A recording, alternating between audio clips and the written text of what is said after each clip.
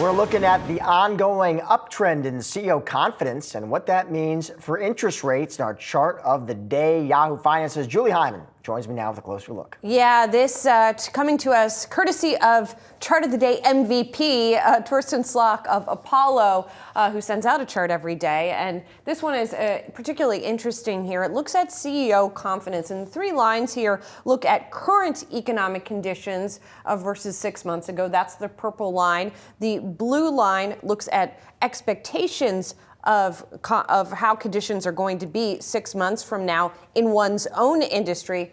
And then the orange line looks at how the conditions are going to be 6 months from now in the economy as a whole.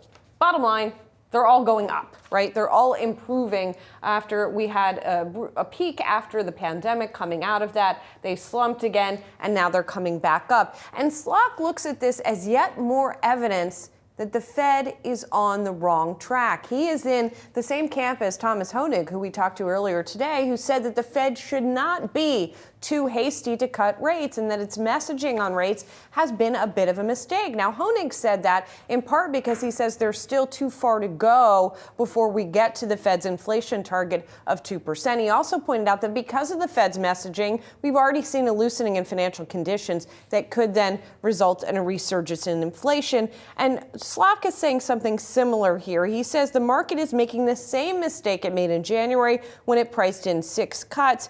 And he says the uptrend in CEO confidence shows there's no reason for the Fed to cut interest rates anytime soon. In other words, things are still too hot in his view. Slok was one of the earliest economists to come out and say the Fed was not going to necessarily cut rates at all this year. And that was a time when everybody thought they were going to cut multiple times. So we'll see if he is still correct here, although the Fed's messaging has certainly changed on this front.